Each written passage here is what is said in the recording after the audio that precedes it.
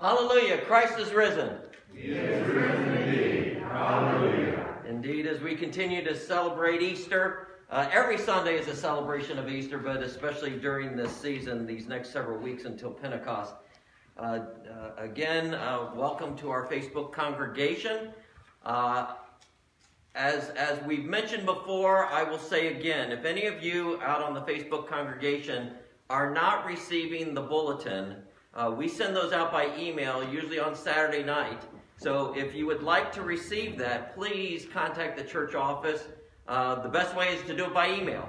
And as you make that contact, then we will send you the bulletin so that you can worship along with us.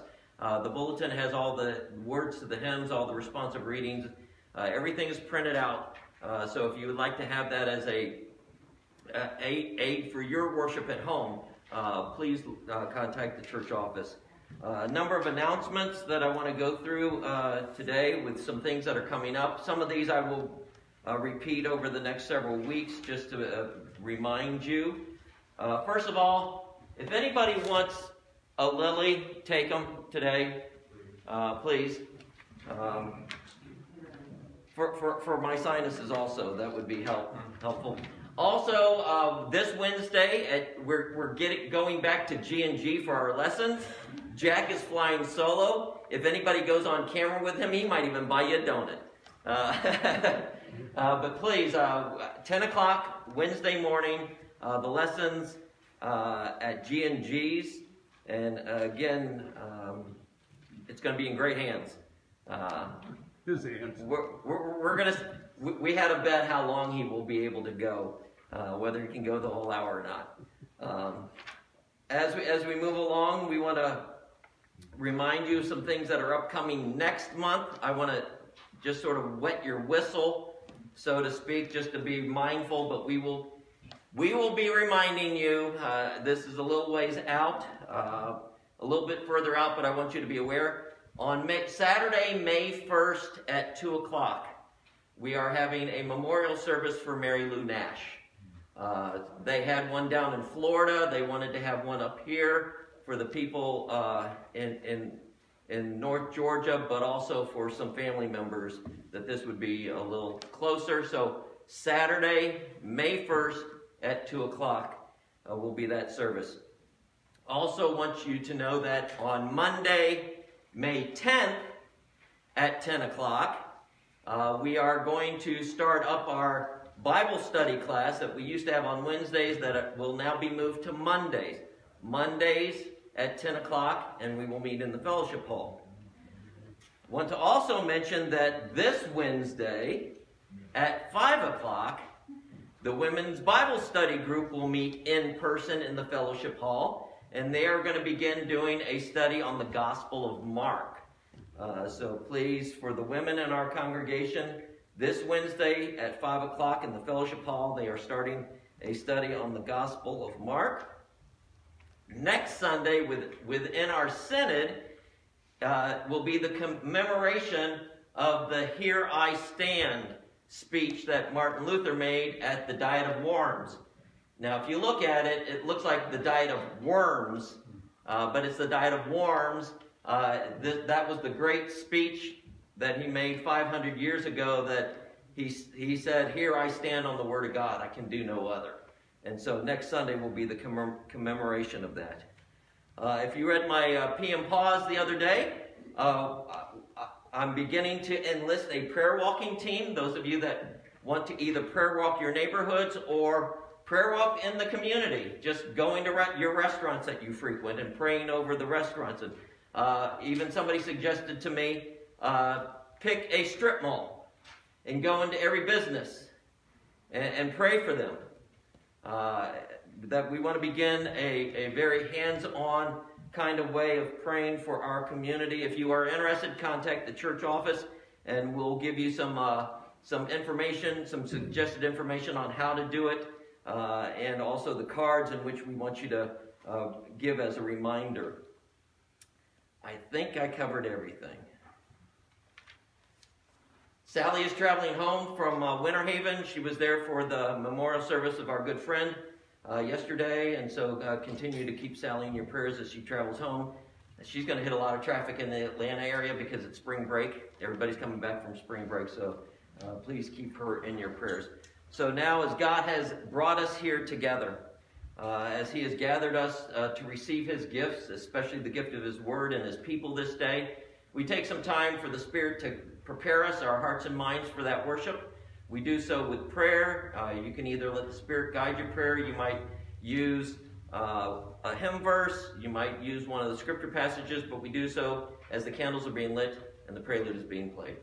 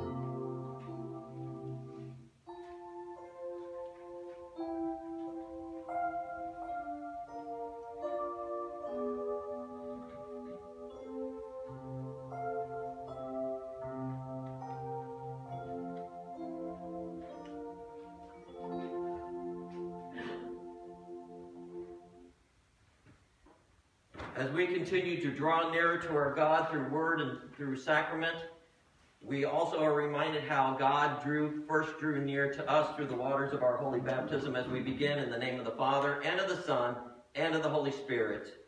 Amen. Hallelujah. Christ is risen. He is risen indeed. Hallelujah. The congregation, please stand.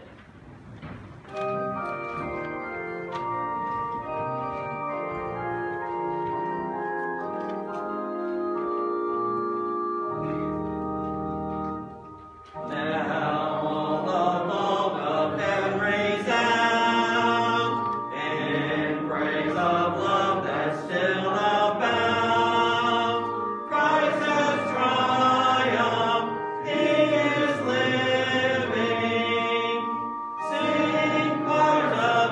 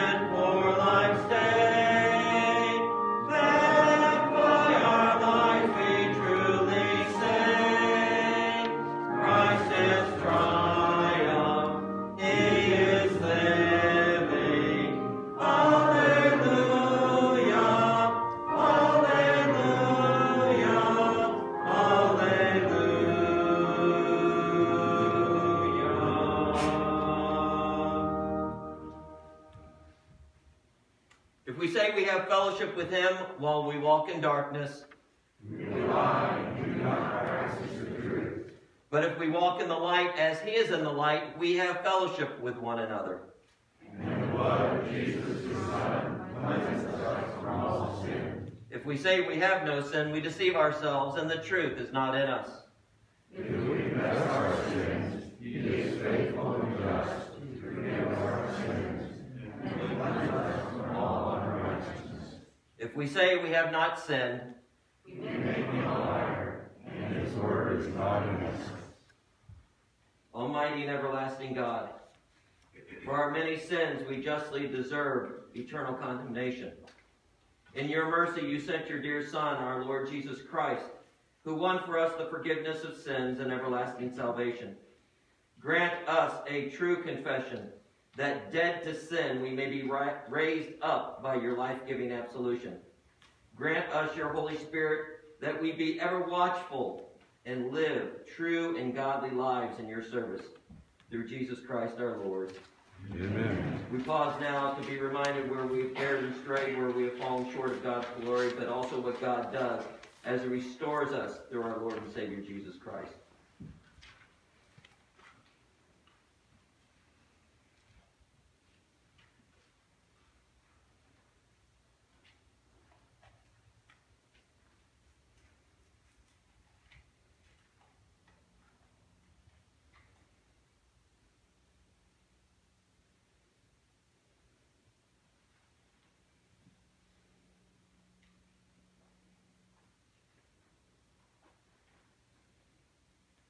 Let us then confess our sins to God our Father.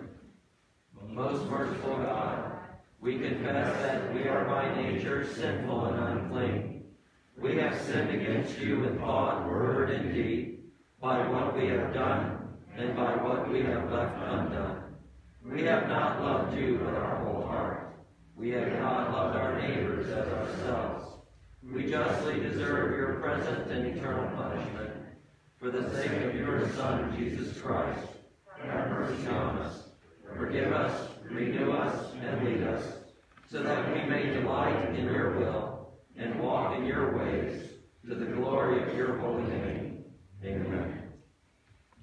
Almighty God, in his mercy, has given his Son to die for you, and for his sake forgives you all of your sins. As a called and ordained servant of Christ and by his authority, I therefore forgive you all of your sins in the name of the Father, and of the Son, and of the Holy Spirit. Amen. May the Lord, who has begun this good work in us, bring it to completion in the day of our Lord Jesus Christ. Amen. The Lord be with you. And also with you. Let us pray.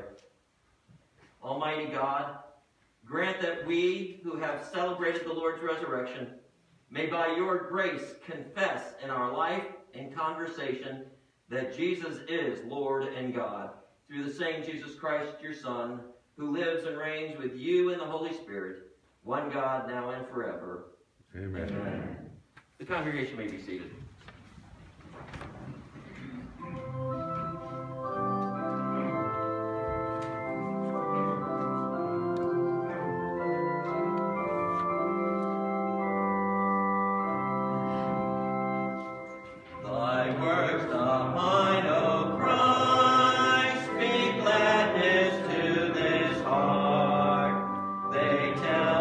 All is done, they bid my fear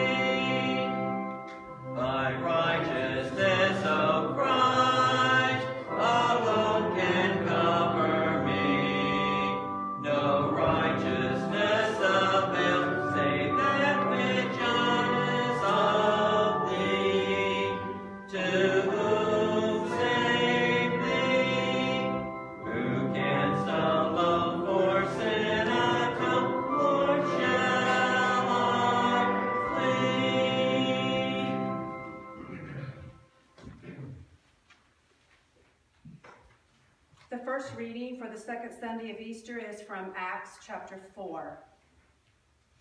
The full number of those who believed were of one heart and soul, and no one said that any of the things that belonged to him was his own, but they had everything in common.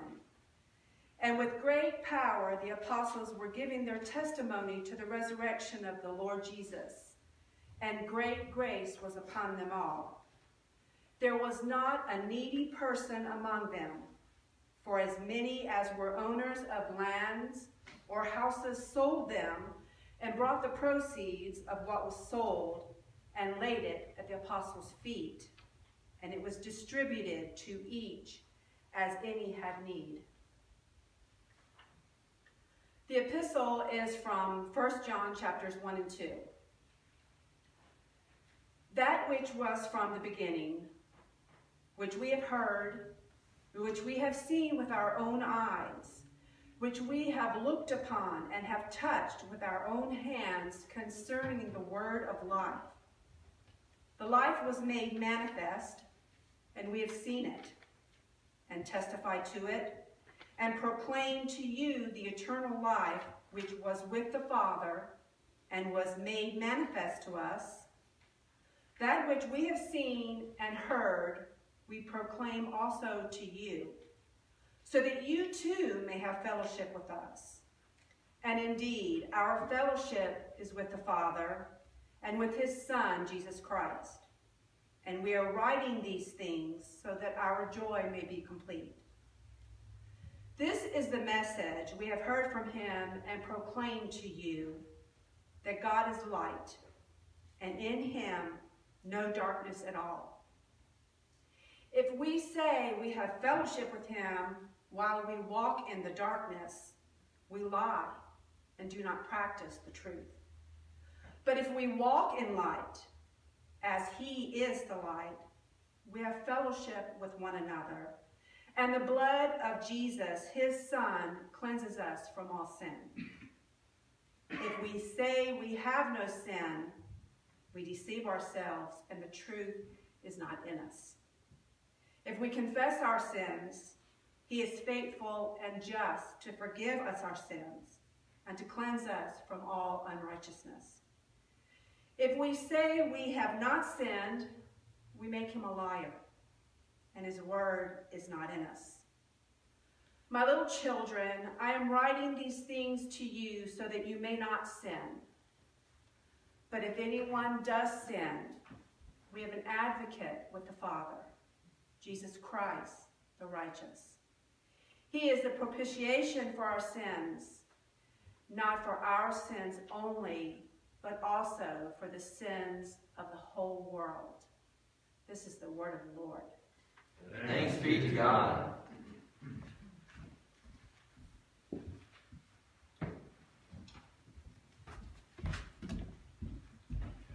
Please stand for the reading of the Holy Gospel. The Holy Gospel according to St. John, the 20th chapter. Glory to you, O Lord. On the evening of that day, the first day of the week, the doors being locked where the disciples were for fear of the Jews, Jesus came and stood among them and said to them, "Peace be with you." When he had said this, he showed them his hands and his side. Then the disciples were glad when they saw the Lord. Jesus said to them again, "Peace be with you. As the Father has sent me, even so I am sending you." And when he had said this, he breathed on them and said to them, "Receive the Holy Spirit. If you forgive the sins of anyone, they are forgiven. If you withhold forgiveness from anyone, it is withheld." Now Thomas, one of the 12, called the twin, was not with them when Jesus came. So the other disciples told him, "We have seen the Lord." But he said to them, "Unless I see in his hands the mark of the nails, and place my finger into the mark of the nails, and place my hand into his side, I will never believe." 8 days later, his disciples were inside again, and Thomas was with them. Although the doors were locked, Jesus came and stood among them and said, "Peace be with you." Then he said to Thomas, "Put your finger here and see my hands, and put out your hand and place it in my side. Do not disbelieve, but believe." Thomas answered him, "My Lord and my God." Jesus said to him, "Have you believed because you have seen me? Blessed are those who have not seen and yet have believed." Now Jesus did many other signs in the presence of the disciples, which are not written in this book. But these are written, so that you may believe that Jesus is the Christ, the Son of God, and that by believing you may have life in his name. This is the gospel of the Lord. Praise to you, O Christ. The congregation may be seated.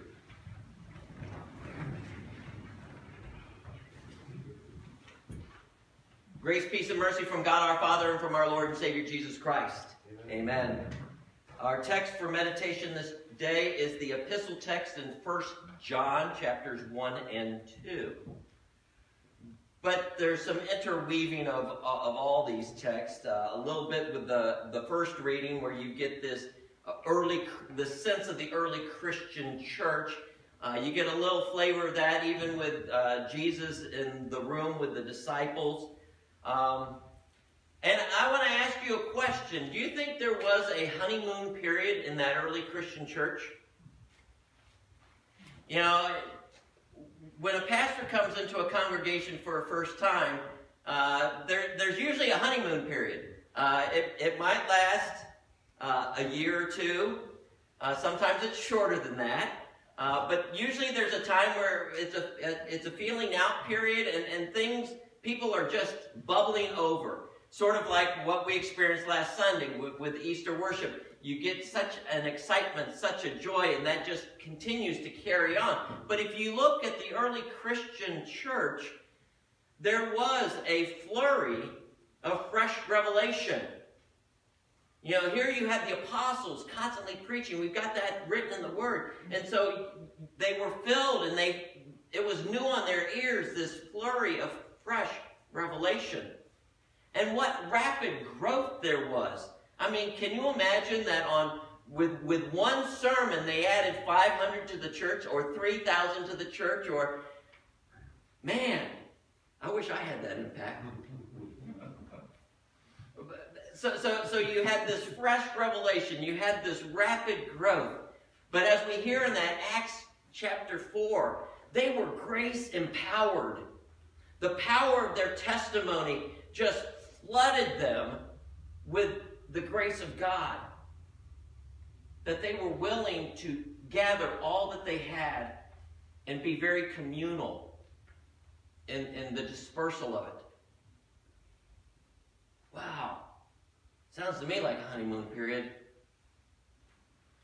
But also sounds to me the possibility that it might have been an opportunity that people were open to being misled. And that's where we hit this text in 1 John. Was in the early church, there were openings for people to be misled. Because there was disagreement on who this Jesus was. And those disagreements among the teachers, but also as the people heard it among the people, those disagreements led to dissensions among church bodies, but also among individual churches. There was conflict among the community. And there were fractures that developed in their fellowship. And it centered on Jesus, in many cases, it centered in on Jesus' humanity. Where they denied that Jesus was flesh, that he was really a person. Because in that culture, in that day of thought, anything that had flesh, anything that had body was sinful. And obviously the Son of God, the Christ, could not be sinful. So thereby he could not be human. And that's why we get this letter, or series of letters, 1st, 2nd, and 3rd John, in order to try to approach and broach that subject that Jesus truly was the Son of God, but he also was a human being. But brothers and sisters in Christ, we don't see too much different in our world today.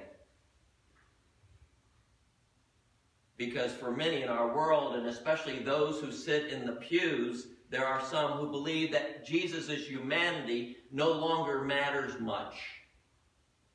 Yeah, it mattered while he was here on earth because he had to go to the cross, but once he was resurrected and once he ascended, it really doesn't matter. Because there are in the minds of some, and it's really prevalent in our culture today, is, you know, Pastor, I'm spiritual, but I'm not religious. And whether they have vacated the church or whether they still are within the church, they have this mentality that they merely need to follow a model of a spiritual Jesus.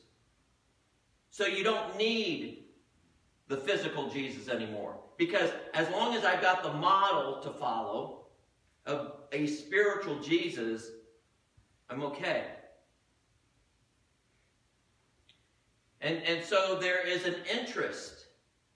There's an interest in following emotional curiosity.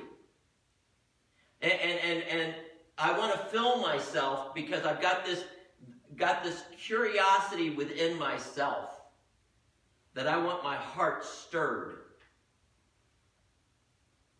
And so that mentality often gets caught up in a regimen of spiritual cleansing to finally reach a point that I can be spiritually satisfied. Take a look at your bulletin cover. It did not take Luann I gave her the images. It didn't take her very long to find these images because this is the mentality of spirituality in our world today. We get caught up in doing something that gives us spiritual cleansing. Home. But it's not only that, it's also the other pictures you see there. If I just do enough good things for the right people, or if I just commune in nature, that somehow I can go through a spiritual cleansing and be spiritually satisfied that I'm in the right place, that I can somehow catapult my soul into a heavenly place and achieve an inner peace.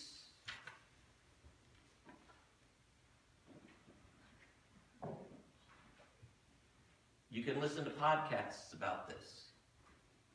You can watch TV shows, some of them that are on the religious networks about this.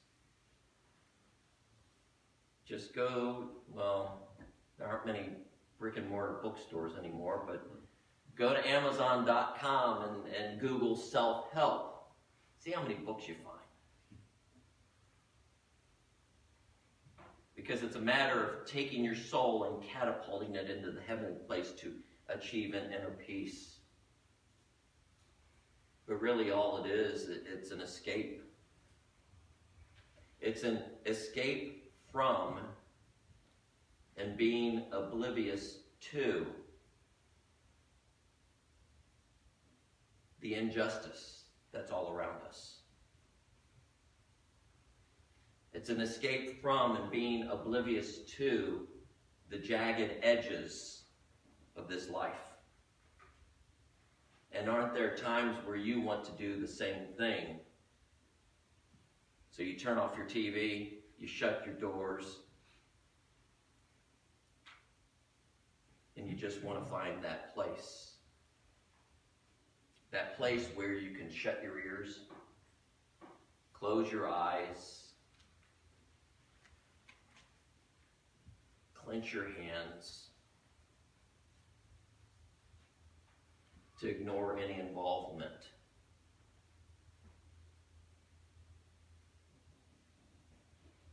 And so we get to, I think it was verse 8 in 1 John 1.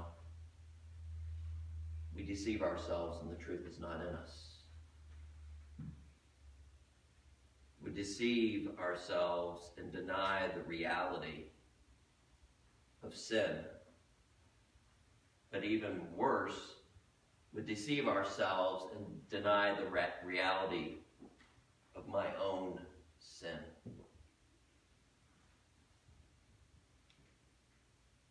We live in a flesh and blood world. We live among flesh and blood people. And as we know from Genesis chapter 3, if you live in a flesh and blood world and you live among flesh and blood people, you live in the midst of sin and you cannot deny it.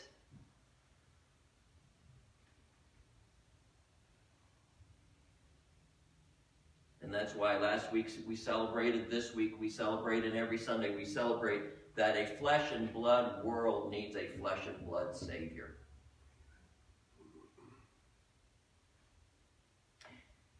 And as we gather here week in and week out, you and I are taken to the truth. No, we're taken into the truth. That was from the very beginning, as John says here. We are taken into the truth that was from the very beginning. And we are embraced by the incarnate Christ, just as Thomas was. And it was in the physical presence, but it did not have to be a physical embrace, because you know one thing in that gospel text? I want to ask you the question, did Thomas ever touch Jesus? No. We don't know. Didn't say. Nonetheless, because of the flesh and blood Savior that was in the midst that day, Thomas was embraced, just like you and I are embraced by the flesh and blood Savior through the Word, through the sacrament of Holy Baptism, and through the sacrament of the altar. That we are embraced by the flesh and blood Savior. And we are embraced by that incarnate Jesus, so that we might be able to embrace him just as Thomas and the disciples did. Because he indeed is a living, suffering, dying, and rising Savior, the resurrected one. And it's what our ears have heard, what our eyes have seen, and what our hands have touched. And it's what we physically examine. It's what we physically encounter. It's what we physically experience as we gather together as his people to receive his gifts of word and sacrament. And now we get to lay claim, because of the power of the Holy Spirit, we get to lay claim as Thomas did, my Lord and my God. My Lord and my God. And it's a reminder for us that what happens in the body, what happens in the body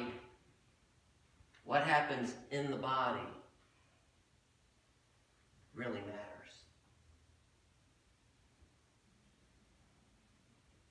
The confession of our sins, as we did earlier this morning, the confession of our sins clears the pollution. It clears a little bit of that fogginess that's somewhat in here, but a lot of times up here. That confession of sins clears the fogginess that I am a sinner in need of a Savior.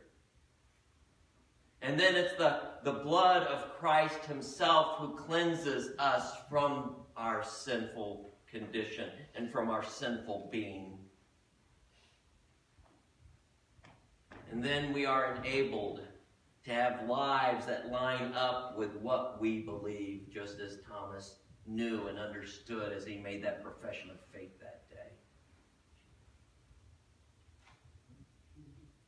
So every Sunday as we gather, brothers and sisters, we need to celebrate the empty tomb. But even more importantly, we need to celebrate the resurrected Lord and Savior Jesus Christ. Amen. And the best way we can do that is we become a community We become a community that is the incarnational evidence of that Lord and Savior Jesus Christ, that he still lives, he is risen, he still lives indeed. And just like we heard in the gospel, Jesus breathes on us his Holy Spirit, and then he sends us. So as we have seen and heard, again, what our ears have heard, what our eyes have seen, and what our hands have touched,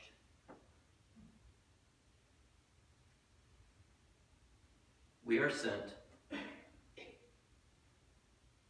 We are sent to go and tell, just like those leaving that Easter morning from the empty tomb. And all God's people say, Amen. We join together in our profession of faith in the words of the Apostles' Creed, which may be found printed on page 5 of the bulletin. I invite the congregation to please stand. I believe in God the Father Almighty, maker of heaven and earth, and in Jesus Christ, his only Son, our Lord, who was conceived by the Holy Spirit, born of the Virgin Mary, suffered under Pontius Pilate, was crucified, died, and was buried. He descended into hell. The third day he rose again from the dead. He ascended into heaven, and sits at the right hand of God the Father Almighty. From thence he will come to judge the living and the dead. I believe in the Holy Spirit, the holy Christian Church, the communion of saints, the forgiveness of sins, the resurrection of the body, and life everlasting. Amen. Merciful Father, at your bidding we come to you in prayer, trusting in your mercy to supply us with all that is needful and beneficial to us, and for all for whom our prayers have been requested. Silence the doubts that plague us, and deliver us from fear, that believing in you we may know the full comfort of your gracious presence. Lord, in your mercy, hear our prayer and grant our salvation. Deliver us from pride, and humble us by your Spirit, so that, confessing all our sins, we know the peace of a clear conscience and serve you with all our heart, mind, body, and soul. Lord, in your mercy, hear our prayer and grant our supplication. Make your church bold in the confession of your name before the world, and give your blessings to all pastors and church workers. We especially remember this day Pastor Zach Hoffman at our sister congregation in Gainesville, as he prayerfully considers a call to Holy Cross in St. Cloud, Minnesota. We also give thanksgiving for Matt Preem, the grandson of Carl and Rita, who has finished his dissertation and will receive his doctorate in May. And we pray for all saints as we are the Circuit Congregation of the Week. We pray especially for our prayer walk ministry and an increase in small groups that gather for study, fellowship, and service, both in person and virtually, so that all may accomplish your bidding in their service to us in your name. Lord, in your mercy, hear our prayer and grant our supplication. Guard us from all enemies and bless our nation with good government and good leaders, that we enjoy justice before the law, equality of opportunity in the marketplace, and peace in our communities and between the nations. Lord, in your mercy, hear our prayer and grant our supplication. Restore those absent too long from the church's sacramental life, especially those who have been separated during the pandemic. And bring to repentance those who have fallen into error and sin, that they may again be one with us at the table of the Lord. Lord, in your mercy, hear our prayer and grant our supplication. Give comfort, healing, patience, and strength to the sick, to those suffering a troubled mind, and to those carrying the heavy burden of grief, that they may know your presence in their hour of need. We especially lift up this day Jerry with upcoming procedures, Fred dealing with lung cancer, Connie recovering from surgery, Audrey as she is in hospice care, Georgine as she is undergoing her physical difficulties, Kathy as she prepares for upcoming surgeries, Laura as she battles cancer, and all others that we name in our minds and in our hearts.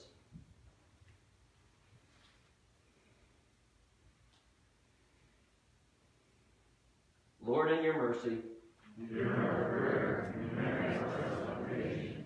accept the praise and thanksgiving of our lips, the continued faithful giving of the tithes and the offerings that we bring, and our labors for your glory, that we not suffer from ingratitude or the pride that believes all we have is the fruit of our own work. Lord, in your mercy, Hear our prayer and grant our supplication. remembering blessed Thomas and all the disciples, the saints and the martyrs, and those who taught us the faith, and now rest from their labors, bring us with them through the day of trouble into the dawn of peace, and the place of everlasting life and light through Jesus Christ our Lord.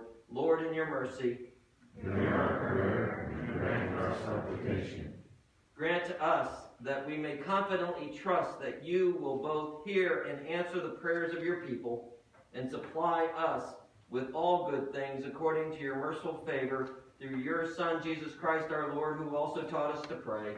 Our Father, who art in heaven, hallowed be thy name. Thy kingdom come, thy will be done, on earth as it is in heaven.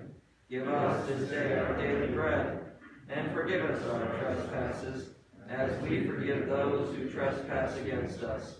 And lead us not into temptation, but deliver us from evil. For thine is the kingdom, and the power, and the glory, forever and ever. Amen. The congregation may be seated.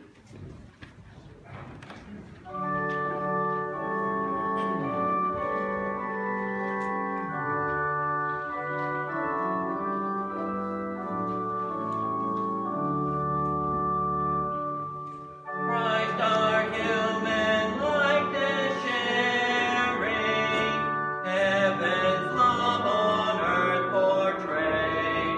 Christ the shepherd tending, caring, in his death a ransom paid.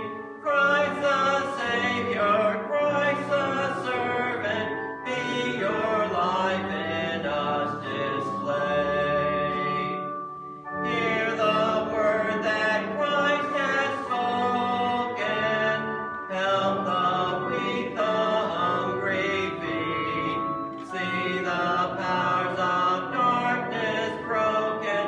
Sinners pardoned, captives freed. Christ the Savior, Christ the servant. Help us meet our neighbor's needs.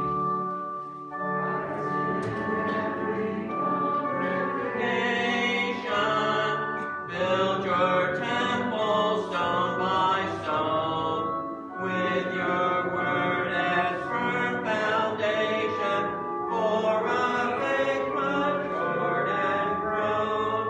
Christ the Savior, Christ the servant, make us your gospel known.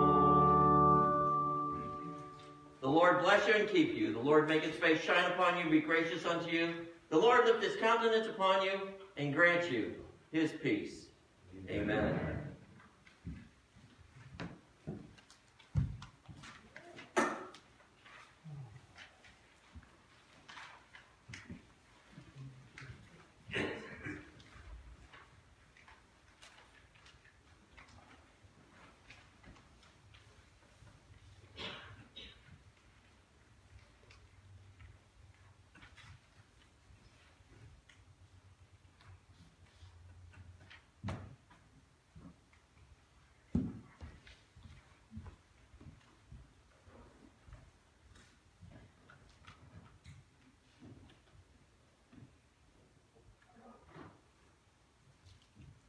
Let us go and serve the